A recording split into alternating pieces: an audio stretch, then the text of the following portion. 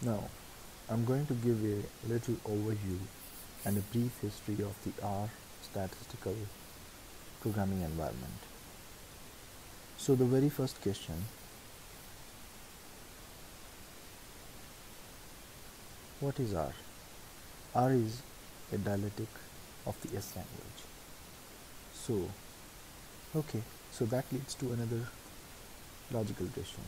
What is S? So S was a language, or in a or in fact is a language that was developed by John Chambers when he was in Bell Labs, and it was initiated in 1976 as an internal statistical analysis environment. So, an environment that people at Bell Labs could use to analyze data. Initially, it was implemented as a series of Fortran libraries to kind of implement routines that were tedious to have to do over and over again. So, they were Fortran libraries to repeat these statistical routines. Early version of the language did not contain functions for statistical modeling. That did not come until roughly version 3 of the language came. So in 1988, the system was rewritten in the C language, and to make it more portable across systems, and it began to resemble the system that we have today. So this was version number 3. And there was a seminal book called The Statistical Model in S by John Chambers and Terwar, sometimes referred as the White Book. So, and that the document of statistical analysis functionality that came into the version number 4 of the S language was developed in 1998, and its version we have what we see more or less today. So, R is an implementation of the S language that was originally developed in Bell Labs. Now, so let me have a little bit more history here. In 1993, Bell Labs gave a corporation called StatSci, which became Insightful Corporation, an exclusive license to develop and sell the S language. In 2004, Insightful purchased the S language completely from Lucent. So Bell Lab became Lucent Technologies for $2 million, and they became the current owner. In 2006, Alcatel purchased Lucent Technologies, and it is called Alcatel Lucent.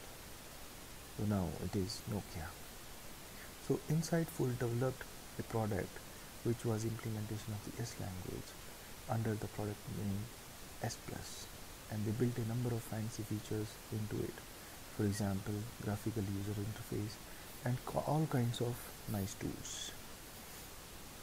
That's why this language is called S Plus. And they built a number of fancy features on it, So in 2008, the Insightful Corporation was acquired a company called TIBCO for $25 million, and that's more or less where it stands. TIBCO still develops S Plus, although in a variety of different types of business analytic type product, and it continues till this date. So you can see the history of the language a little bit tortured because of various corporate acquisition, but still survives this day. The basic fundamental of S language have not really changed since 1988, and the language that existed in 1998 looks like more or less what we have today. And it's worth to know that in 1998, the S language won the Association of Repeating Machinery Software System Award, and this is considered as a very prestigious honor.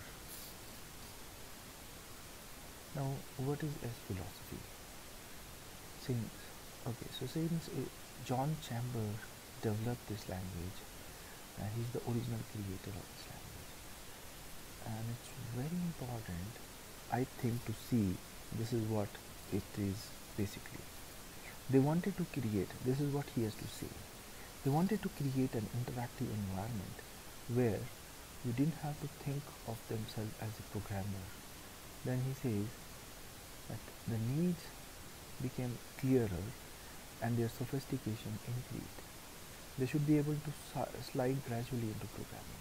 When the language and system aspects would become more important, so the basic idea behind the S language and then later the R language is that people would enter the language in an environment, in an interactive environment, where they could use the language, the environment without knowing any sort of programming or having to know very detailed aspect of the language.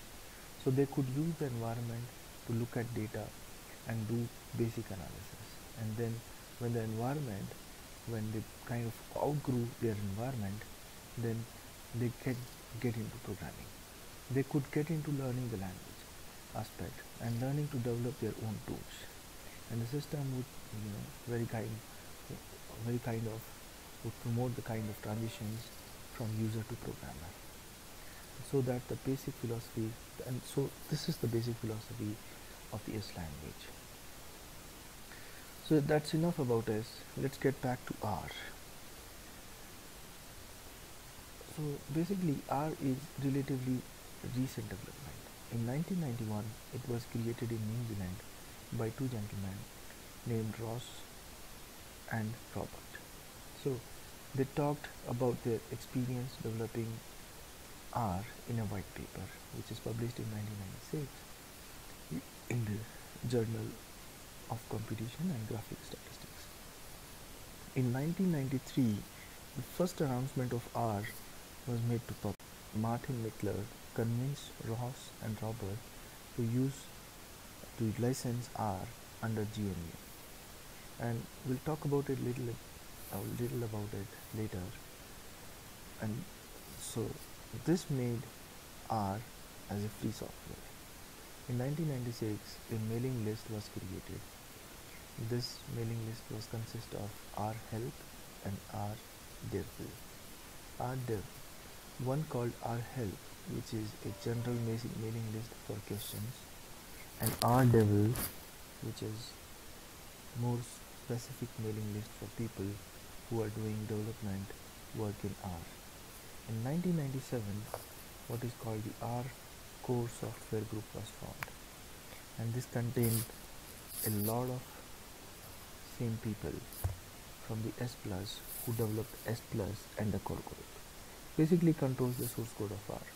So this primary called source code of R, it can only be modified by the member of R core group. However, a number of people who are not in the core group have suggested changes to R, and they have been accepted by the core group. So some of the features of R, the first one, which was important back in old days, when people were still using S plus, but the syntax is very similar to S, which made it S plus user to switch over. This feature isn't quite so relevant today, where most people generally